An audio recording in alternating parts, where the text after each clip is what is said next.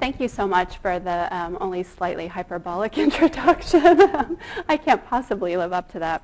It's really a pleasure and an honor to be here today and to have the opportunity to give the Osseroff Lecture in Photomedicine. As Bruce mentioned, I met Alan when I was a graduate student at MIT. And when I arrived at MIT in 1986, one of the things that I was given was this wonderful book called How to Gamut, How to Get Around MIT. And it was filled with all sorts of useful information about how to survive at MIT. And I knew I was in a bit over my head when I looked at the picture on the back cover of the book.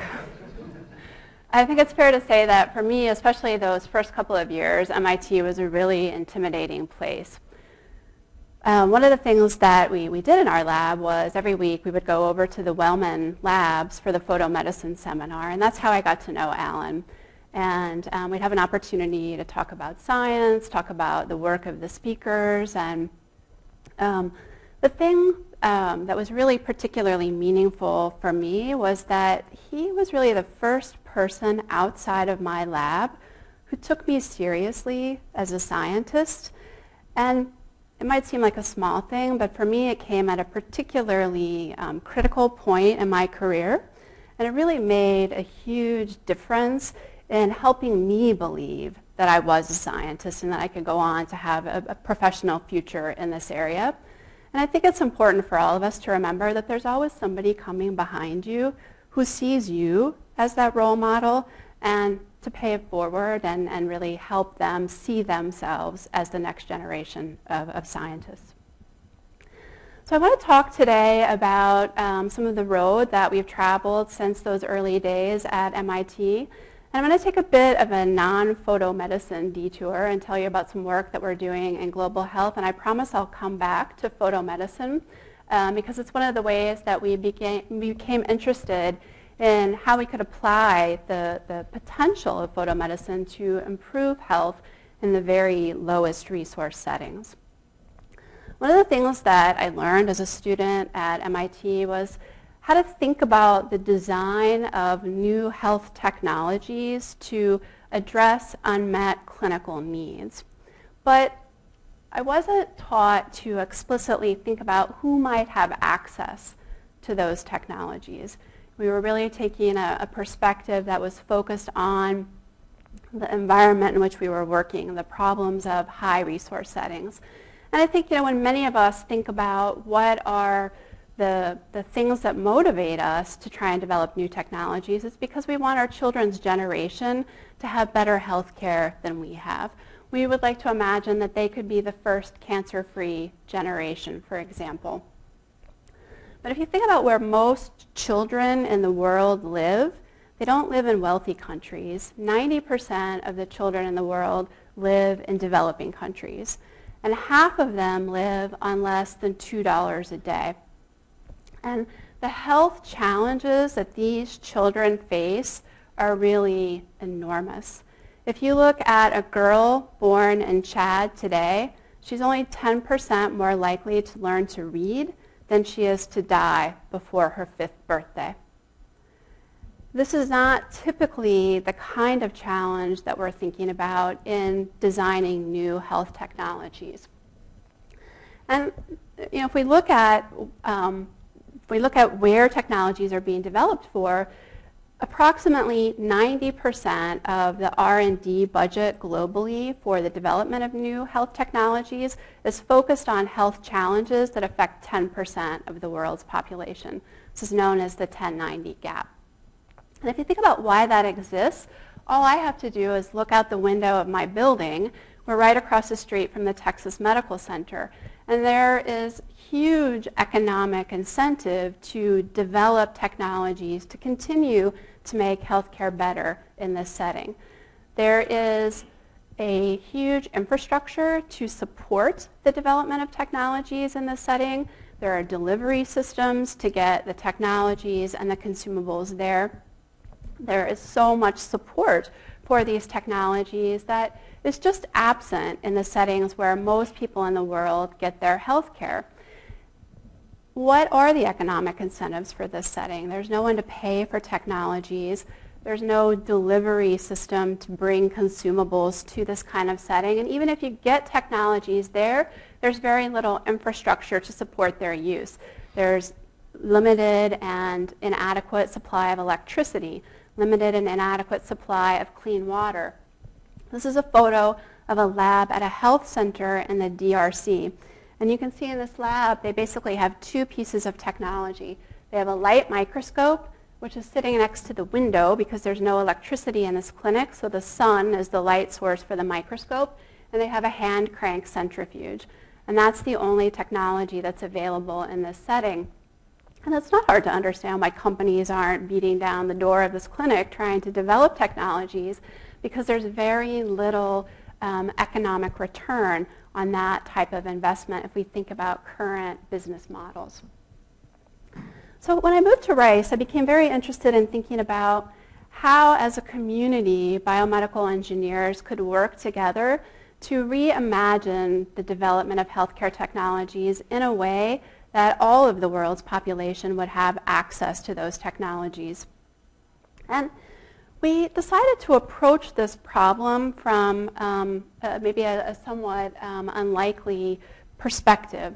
And that was from the perspective of undergraduate education. At the time that we were doing this, we were also thinking about what we should do with our senior design course in biomedical engineering. And we really wanted to have our students work on real challenges and try and design technologies to solve real problems. And we met colleagues in the medical center who were trying to implement pediatric AIDS care in southern Africa. And so we worked with those colleagues and their colleagues in country to identify what were the unmet health needs in this setting and tried to turn those into design challenges that teams of undergraduates would be capable of solving. These teams of students were mentored by healthcare providers who had experience working in these settings or were actually working in these settings. And then when they came up with successful designs, we provided travel funds to send them to the setting that originated the challenge so that they could take their prototype and get feedback on their prototype and in certain cases actually implement their prototype under appropriate IRB approval. And so I want to share with you a couple of results from those student projects. And the first one I want to share with you is actually a very simple technology. And this actually was solved by a team of freshman students. It was originally assigned to a team of senior design students, and they actually came up with a solution that was far too technically complicated and everyone hated. The problem was the following.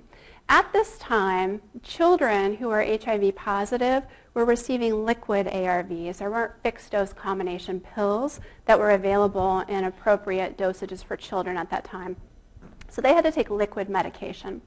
And often these children were being cared for by their grandparents or other relatives who might have limited visual acuity and limited numeracy skills. So the physicians were very worried that the children were not receiving the proper dose of liquid ARVs.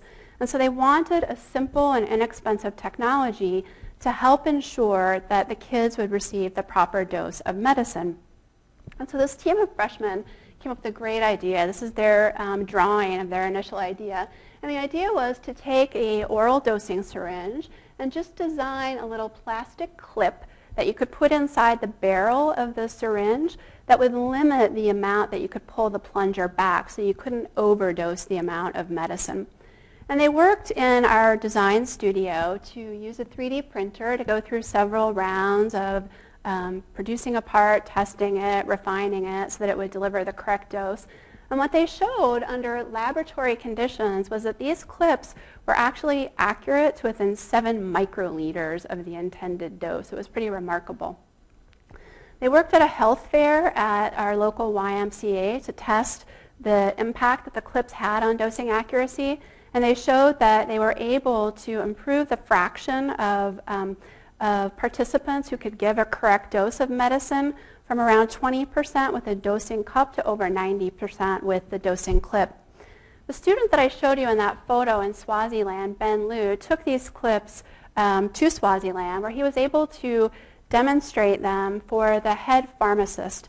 And at this time in Swaziland, they were scaling up the program to prevent the transmission of HIV from mother to child. And that involved giving babies doses of liquid medicine during the entire time from birth throughout the entire time they were being breastfed. So there was huge concern that moms might not be able to give the correct dose, which would change as the baby got bigger. And so Ben called us up from Swaziland. We had a Skype call with him, and he said, I have good news for you. The Clinton Health Access Initiative would like to purchase 23,000 clips for the national scale-up of the PMTCT program. Now, at that time, we were 3D printing the clips in our design studio. We were using Sharpies to hand color them because they're color-coded by dose.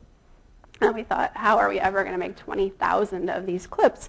So we worked with a company in the Bay Area called Third Stone Design that helped us work with a firm in China to injection mold the clips, and we were able, just a couple of months later, to deliver the first year's worth of clips. And since then, we've delivered another year's worth of clips to the PMTCT program.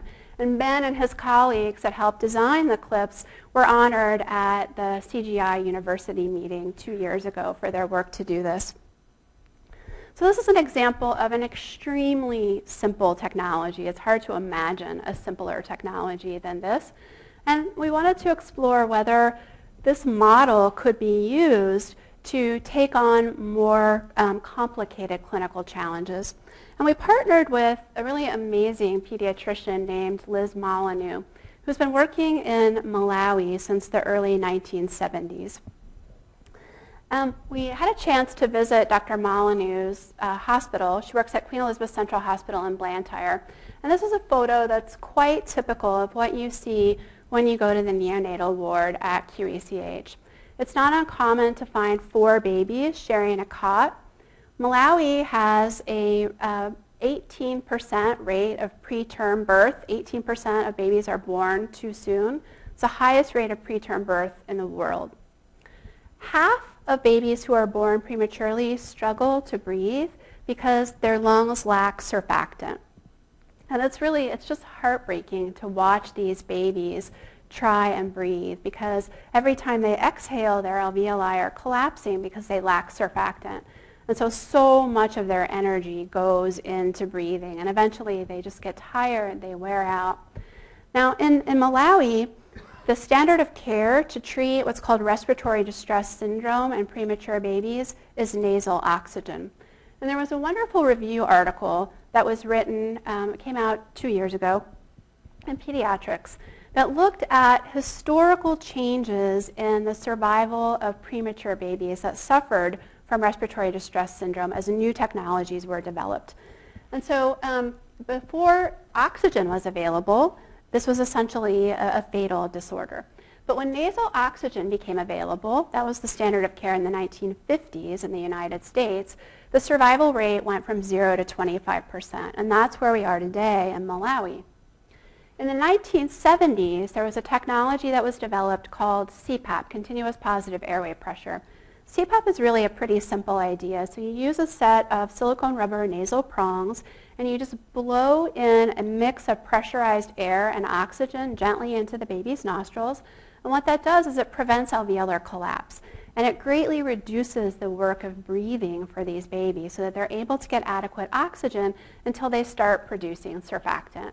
And when CPAP was introduced in the United States, the survival rate for babies with RDS went from 25% to 70%. Today we're able to deliver surfactant, and survival rates have improved further. So Dr. Molyneux challenged our program to develop an effective and affordable bubble CPAP machine that could be used in her clinic. CPAP machines are available at $6,000. They're just too expensive to be available in the Malawian health system. And so in 2010, we tasked a team of senior design students with designing an affordable and effective bubble CPAP system. And here you can see the team of students with the result of their project. This is Jocelyn Brown, one of the inventors of this technology, and I'll tell you more about Jocelyn's involvement in the project. But you can see the result of it looks very much like a student project. This is a plastic shoebox that they bought at Target. This is an Nalgene water bottle that they bought at a sporting goods store. And what they did, the ingenious idea that they had, was to go to the pet store and buy 2 aquarium pumps. And those aquarium pumps serve as the flow driver in this bubble CPAP device. They're able to include oxygen from an oxygen concentrator and then use standard flow regulators to blend oxygen and air and adjust the total flow that the baby receives. The water bottle essentially serves as a pressure relief valve so that you don't apply too much pressure to the baby's respiratory tract. And Jocelyn and her teammates took this device over to Texas Children's Hospital, and they tested the flow and pressure that their system delivered, and they compared it directly to the Fisher and Paykel system that is used to treat babies at Texas Children's Hospital. And what they found was that across a broad range of flows and pressures, the systems performed essentially identically. So at that point, we sent Jocelyn to Malawi, and she was able to demonstrate her device for the nurses and physicians at QECH. And you can see here she's showing the nurses the device. The nurses had many, many suggestions for her. They told her it was too hard to use, that it wasn't sufficiently robust. She came back to Houston, and she wrote a grant to a wonderful organization called NCIIA, National Collegiate Inventors and Innovators Alliance. So she got a little grant from NCIIA, and she was able to work with an industrial design firm to make the device more robust and more usable. So now all of these connectors are polarized, so you can't plug the wrong connector into the wrong socket, and it's much more robust. But what's inside is identical to what was inside that little plastic shoebox that I showed you.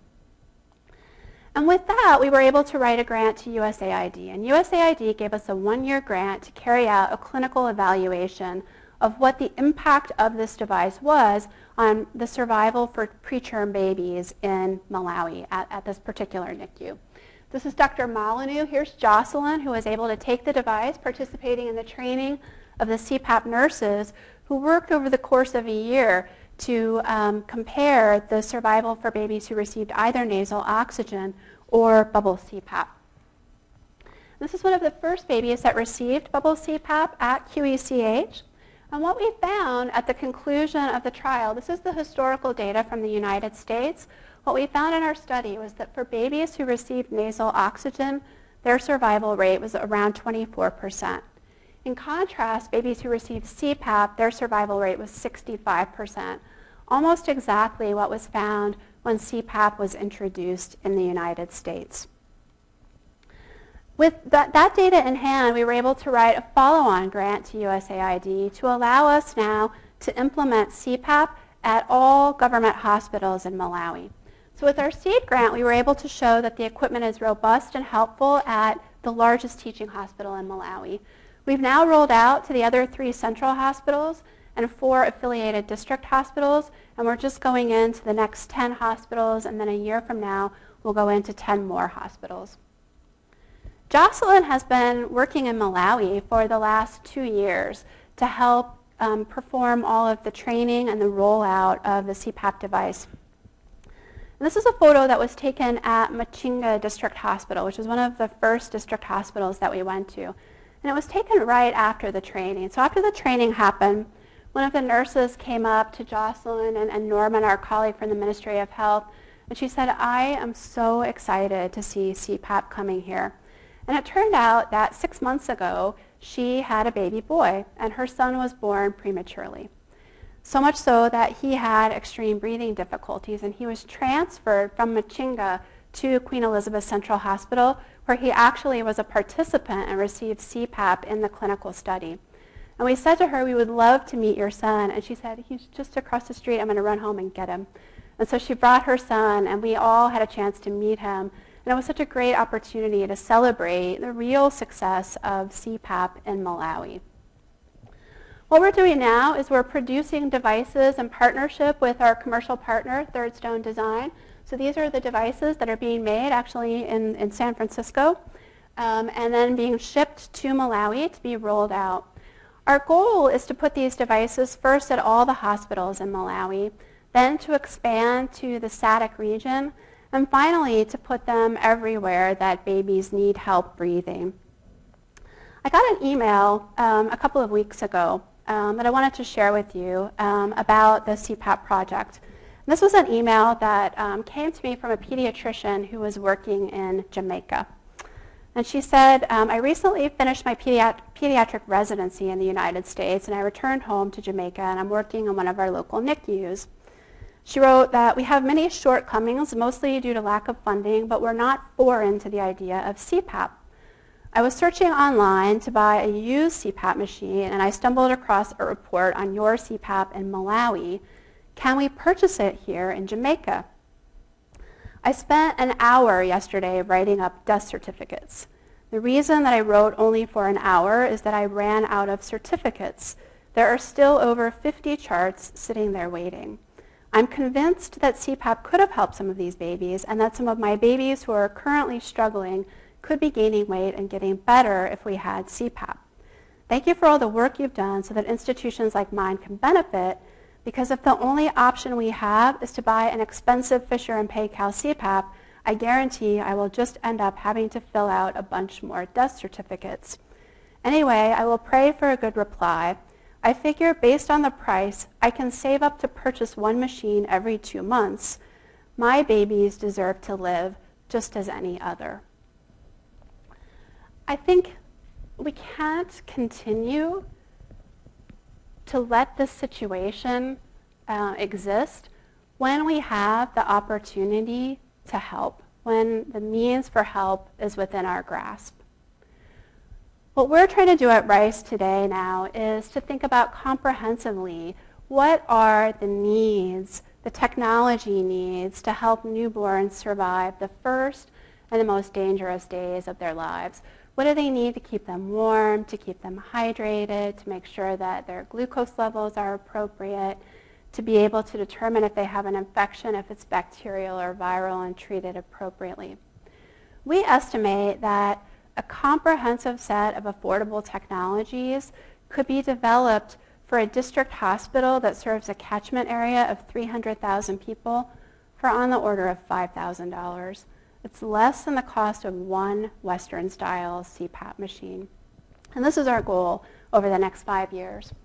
I recognize that this is an optimistic goal, and I recently had the opportunity to meet one of my heroes in global health, Bill Foege. And if you read the wonderful book that was written about his efforts to eradicate smallpox, there's a great quote about the need for optimism. He said, the trouble with being an optimist is, of course, that people think you don't know what's going on, but it's the way to live. There's a place for cynicism, there's a place for pessimism, but you don't want those people on your team. You have to be an optimist.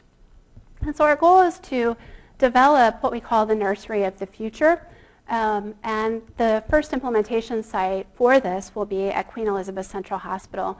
And we were able to use crowdfunding to actually raise a significant amount of resources to completely renovate the neonatal unit at Queen Elizabeth Central Hospital. And it will then serve as an innovation hub to help us continue to develop, refine, and implement these types of technologies. And I show this photo. It looks a little messy, but it's something that we're really proud of. There's a little baby inside this incubator. This is an incubator that's made of wood, and there are 4 light bulbs underneath the incubator that warm the air, and you can control the temperature by turning the light bulbs on and off. This is known fondly as the Malawi hot cot, and this is an African-designed incubator built in Africa for African children. Sitting on top of this incubator, this baby has neonatal jaundice. This is a set of phototherapy lights that uses blue LEDs to deliver the phototherapy dose. And this is something that was designed as a student design project in our Beyond Traditional Borders project. The design then was transferred to Malawi Polytechnic. The Polytechnic College is essentially a community college technical school that's across the street from Queen Elizabeth Central Hospital. And so these lights are now being manufactured locally in Malawi.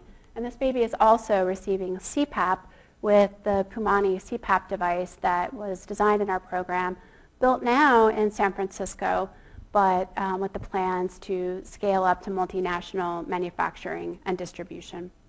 So I'm optimistic that it's possible. So in the second part of my talk, I want to come back more to more traditional biomedical optics topics. And I want to talk about cancer, but in the global context.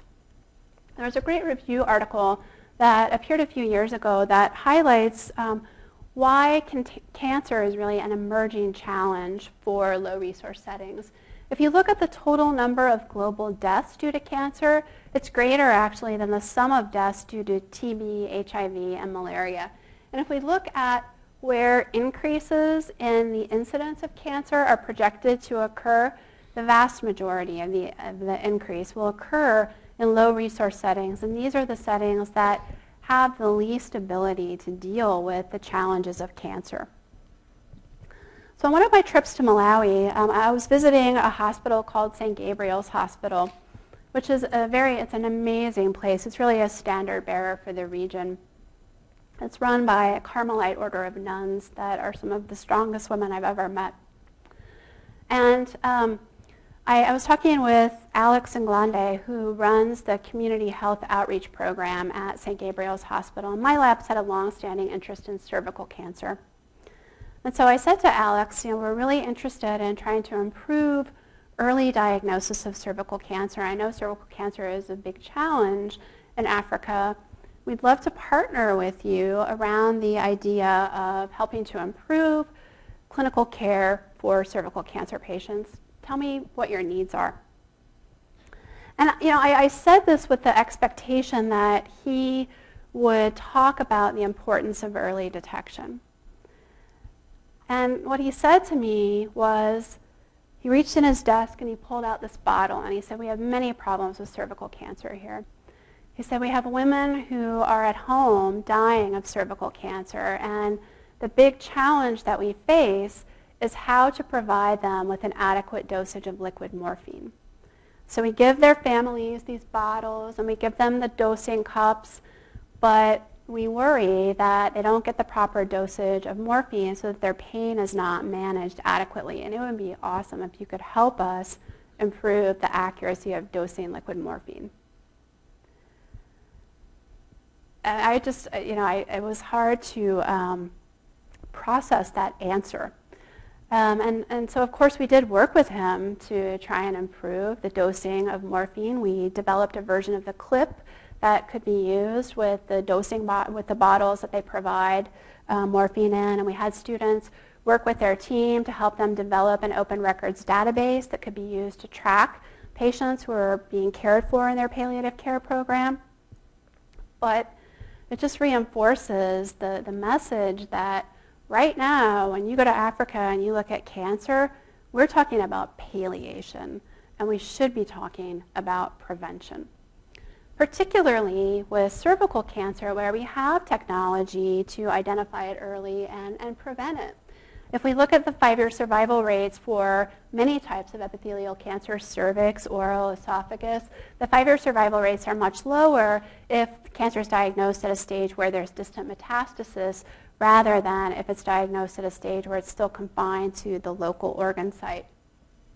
And we miss so many opportunities to intervene with the population that is at highest risk in Africa, and that's women who are HIV positive. It's a photo that was taken at an HIV clinic in Swaziland.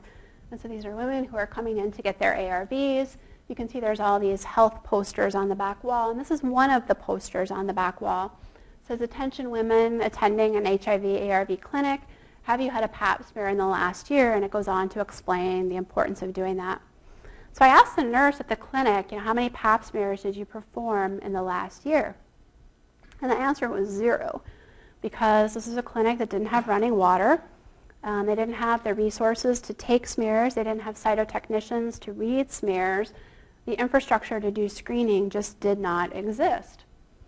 Now, many people have recognized this challenge, and one of the ways that it's being approached is with a technology called visual inspection with acetic acid, or VIA. And in VIA, what you do is a woman comes in for a pelvic exam, you use a speculum to visualize the cervix, and you apply acetic acid to the cervix. And areas that contain precancerous lesions will turn white. In addition, a lot of other benign areas will turn white as well. But in VIA, what happens is if there's a lesion that turns white with acetic acid, women are treated immediately with either cryotherapy or loop electrosurgical excision procedures. And because VIA has high sensitivity, it does a good job actually in helping to prevent the development of cervical cancer. But because it has poor specificity, what happens is about half of women who are treated actually didn't need to be treated because the lesion was just benign. And this is a good example of an acetowhite lesion that was biopsied and it was histologically normal. So this woman would have been treated unnecessarily. And the treatment is relatively safe and well tolerated, but it also limits the extent to which your resources go. If half the women that you're treating don't need to be treated, if you could figure out who those women are, you could then save that money and use it to expand access to screening to a greater fraction of the population.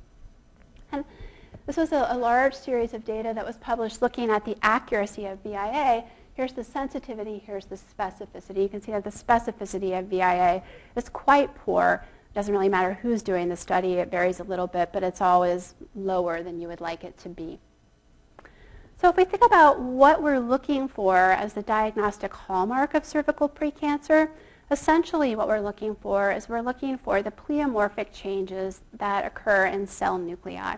We're looking for the enlargement of nuclei, the pleomorphic shapes, and the hyper staining with hematoxylin.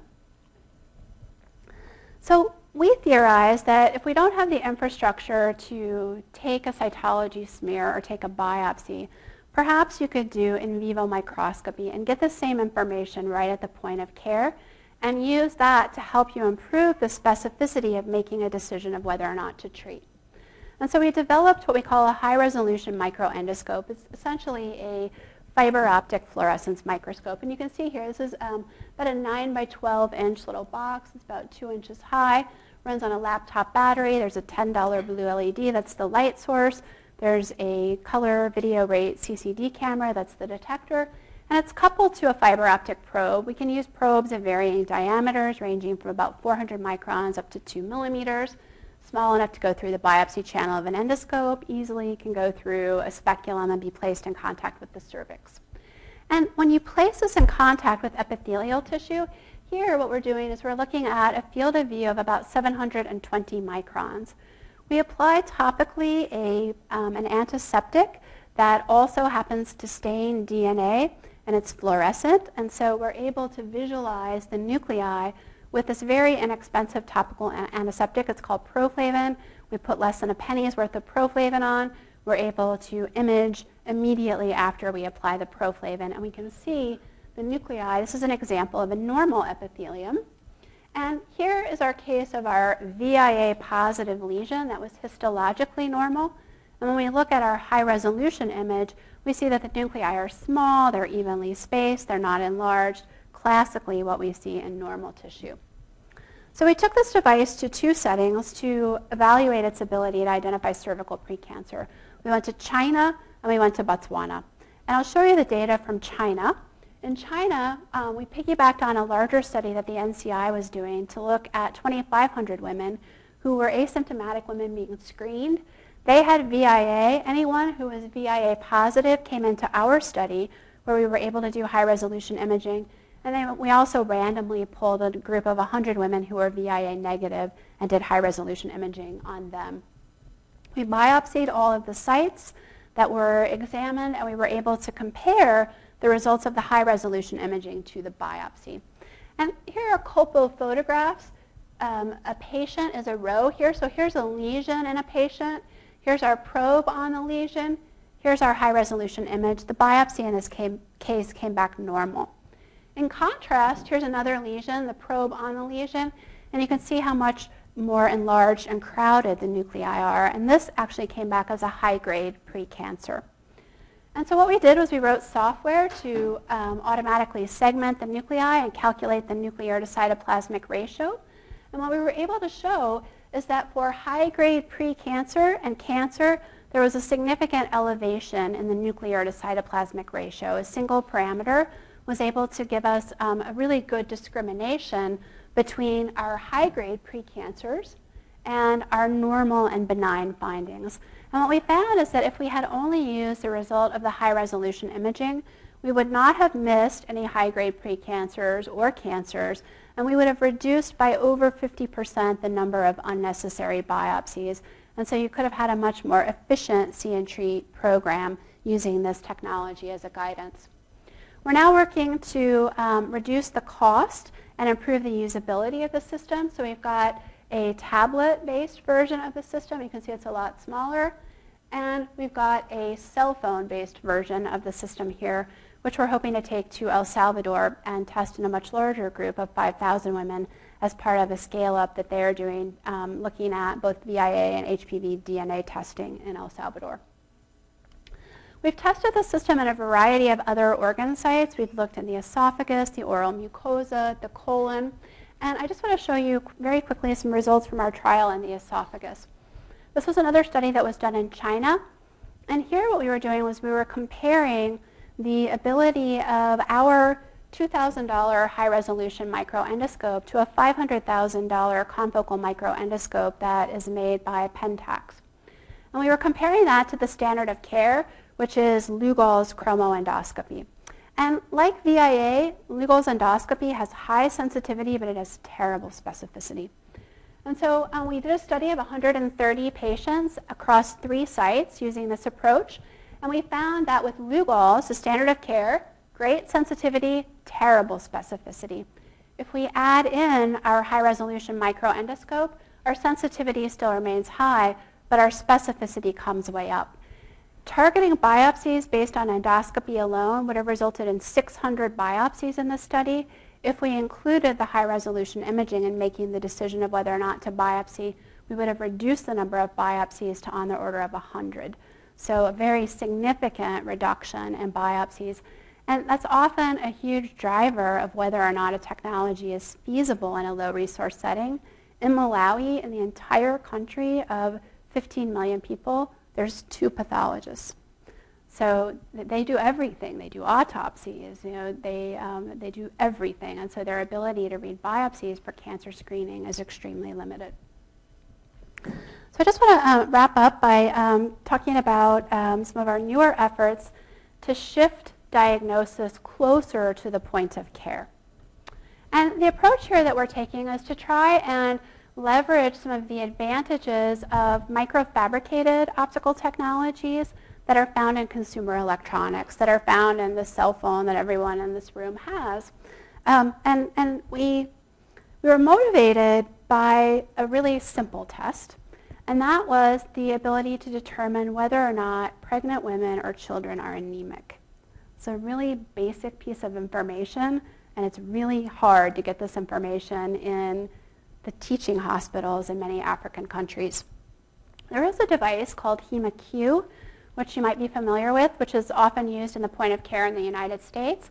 HemaQ, this is a picture of it. It's a little $700 reader that measures the transmission of capillary blood you obtain from a finger prick, goes into this little cuvette. You measure the transmission at several wavelengths. You calculate quite accurately the hemoglobin concentration. And the challenge is that these cuvettes, the US price is $2, the Malawi price is $1. Nobody in Malawi can afford $1 to do a hemoglobin test. And so there's plenty of readers that have been donated, and as soon as the box of cuvettes is emptied, the reader goes up on the shelf and it's never used again. So we hypothesized that instead of this little plastic cuvette, we could use a piece of filter paper, and that you could drop a spot of blood on a piece of filter paper and measure the transmission through that piece of filter paper and calculate the hemoglobin concentration. And it turns out, here's the reader that we've developed, it turns out that actually measuring the transmission in this way is sufficiently accurate to allow you to calculate the concentration of hemoglobin. So this is the agreement between the true hemoglobin concentration and the result of our transmission measurement using this filter paper cuvette. These little filter paper cuvettes can be made for less than a penny. The reader can be made for on the order of $10. And using the same fabricated optics result, I've worked together with my colleague Tomas Tkaczyk to build actually very high resolution fluorescence microscopes that can be used to read out bead-based nucleic acid assays. So Some of you may be familiar with the Luminex MagPick system that reads out the results of nucleic acid assays. It's about a $35,000 piece of equipment. We can use the same technology approach and duplicate the performance of the MagPick system in a much less expensive package. And we're interested in using this concept of paper-based diagnostics to help us move nucleic acid testing closer to the point of care. And what we've tried to do is develop a paper-based system for doing isothermal amplification of DNA, and then develop lateral flow readout strips to read out whether or not our target is present. We're using an isothermal amplification technique called recombinase polymerase amplification, RPA. It was developed by a company called Twist Diagnostics. And it has a lot of advantages. It works over a broad range of temperatures. You can get about 10 to the 9-fold amplification in about 10 minutes. And it's very tolerant to impurities that remain in your sample. And so we were interested in this for a couple of reasons. The products that are produced by RPA are double-stranded products that are labeled on one end with biotin and on the other end with a fluorescent dye. And so you can functionalize a lateral flow strip with streptavidin to capture your amplicon, and then come in with an anti-FITC labeled gold so that you get the purple line just like you get on a lateral flow pregnancy test if your amplicon is present. We were interested in this for doing early infant diagnostics for HIV because babies have circulating maternal antibodies. The antibody-based tests that are used for adults don't work for babies. You need to look to see whether or not there's proviral DNA present in the blood. And so we showed using RPA and lateral flow detection that we could detect as few as 10 copies of target that were present in whole blood. But we wanted to do that in a paper-based device. So we investigated a variety of different matrices to determine whether or not we could actually carry out RPA in these matrices. And what we found was that in a glass fiber matrix, we actually got excellent production of the product that we saw in solution. Here's our positive control solution results. And so a student in my lab, Brittany Rohrman, developed a really clever little paper and plastic device that allows you to do this isothermal amplification right at the point of care. And so the device uses basically clear acetate and double-stick tape together with cellulose and our glass fiber pad. And the way it works is the following. You take a pellet that contains the lyophilized enzyme for the RPA reaction, and you place it on the sticky adhesive on your acetate. Then you add a wicking strip that has a cellulose component that is sized so that it will absorb 10 microliters of your sample. Then you apply a pad to contain the master mix for your reagent and your glass fiber pad to contain the magnesium acetate that's necessary to initiate the reaction.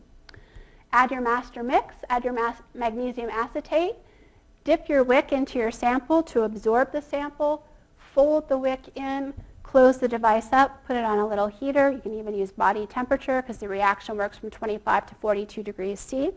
15 minutes later, pull it apart and run the results on your lateral flow strip. And we're able to get similar level of sensitivity as we can in a solution-based reaction. So there's a long road ahead to get these technologies to actual clinical application, but I am very optimistic that if we develop the right partnerships and we work to develop the right kinds of business models, that we can get these technologies to the places where they can make a difference. In closing, I just want to acknowledge the people that did all the work that you saw, and thank you. I'd be happy to take any questions.